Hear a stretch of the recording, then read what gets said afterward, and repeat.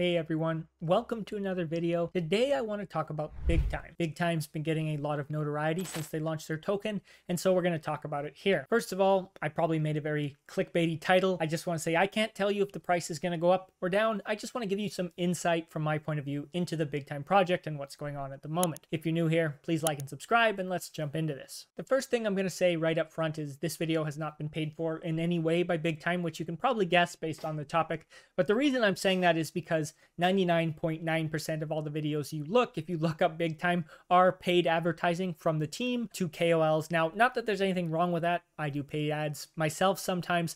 I just want to make that very apparent, even though some of them aren't saying it. You can pretty much guarantee they're all paid for because I know a lot of people in the space and they've approached me in the past as well. So I'm just putting that out there. Now, of course, there's some organic and there's also a lot of people bullish right now. So there's going to be more content, of course, with the token, but keep that in mind as you look through things. And so I just want to give maybe another side to the story that you might not be seeing. Now, first of all, for those who aren't familiar, Bigtime is a multiplayer action RPG. They're a Web3 game that's been building for quite some time. They have a large studio. If you want to check out the team, you can check out their website. There's more details there. I'm not going to dive into it too much here. And what they did was they gave access to the game via a tiers of NFTs, early access based on tiers of NFT, and the more expensive the NFT you got, the earlier you were able to get, and the earlier rounds of the pre-season got better loot drops and basically better dungeons, which now is paying off, and that's one of the reasons we're getting a lot of hype at the moment. Some of the early players that got in at the top tiers, some of the KOLs that got in for free when they did earlier content, have been now starting to make a lot of money with the token drop. I know some people that are making like $2,000 a day the past couple days.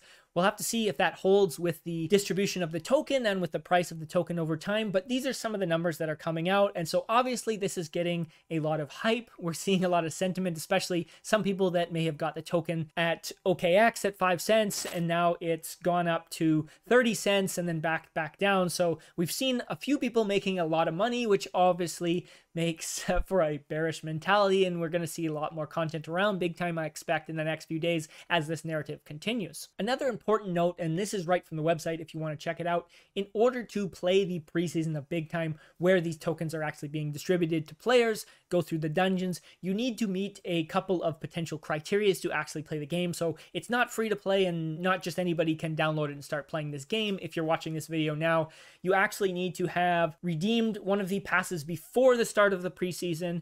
You need to be a current holder of space. You need to achieve a rank of 20 in any patch prior to the preseason, which could have been the free-to-play aspect of this, or you need to have gained an access pass via a Twitch streamer. So there's a few different options, and I think there are still some streams giving out access. So if you're trying to play the game, you want to get access to the preseason, watch some of the Twitch streamers. That's one of their strategies with KOLs to get them more access to the game, which makes a lot of sense from a marketing standpoint. In general, I'm not very bullish on this game, I would say, and there's a few reasons for that I'll point out. First of all, I don't want to undermine what they're doing. Hats off to the team. Obviously, the token launch was a success so far. The game, has aspects that look like a lot of fun, obviously, so they're doing something right. Not trying to undermine them, just my personal opinions here. My interactions with the team in the past have been rather unprofessional, I would say, and that's not reflective of the whole team. That's just some of the individuals that I've dealt with and some of the individuals that have dealt with, especially the traders in the space. There's been a lot of complaints around Bigtime in the past with the way they've been quite unprofessional, the way they handle certain things, but I'm not going to dive into that too much because, like I said, not indicative of the whole team,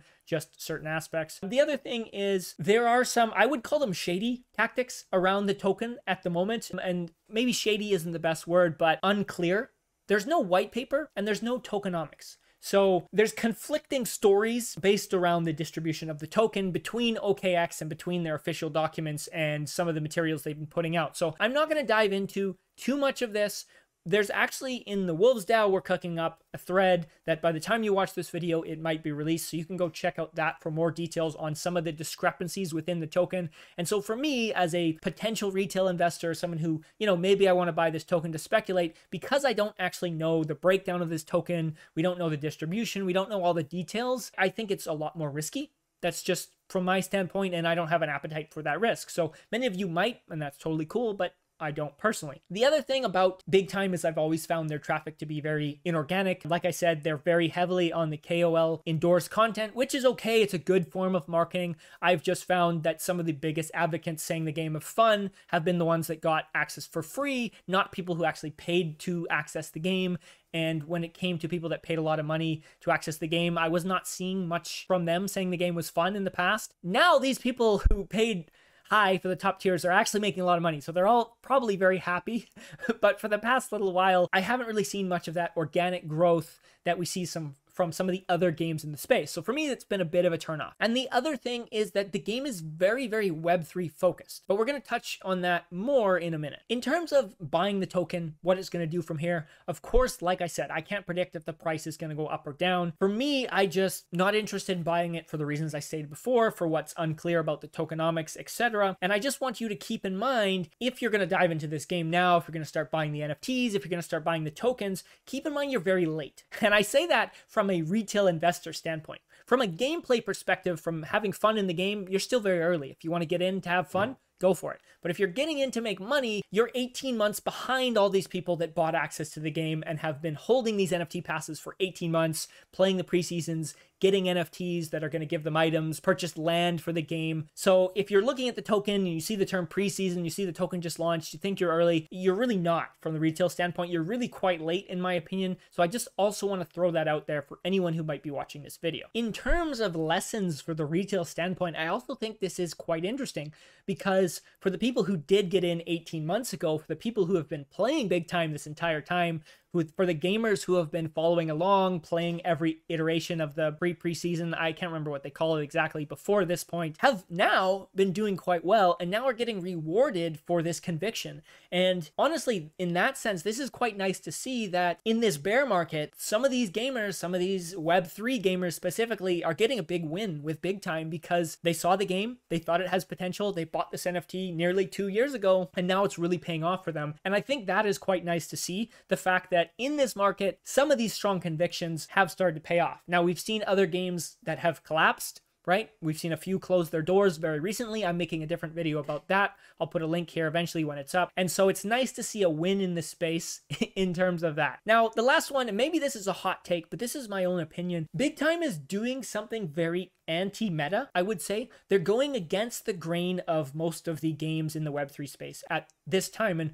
what do I mean by that? Well, they've always been about buying NFTs to access the game. That was their whole premise, setting it up. You buy a higher tier, you get earlier access, you get better loot, and you get more financial incentives, right? They've always been around the NFT. They've done several NFT sales for items, for the passes, for land, founders, perks, etc. So there have been several different NFT sales. Now they're dropping a token, and they're dropping a token in a market that's rather bearish, which is interesting to see. And they're very focused around earning the token, around getting NFTs as you play, and it's all very Web3 centric. And this is very counterintuitive to what a lot of Web3 games are doing in the space right now. Most games in the space right now are shifting their focus from Web3 players to Web2 players because the Web2 audience of gamers is much, much bigger than the Web3 audience of gamers.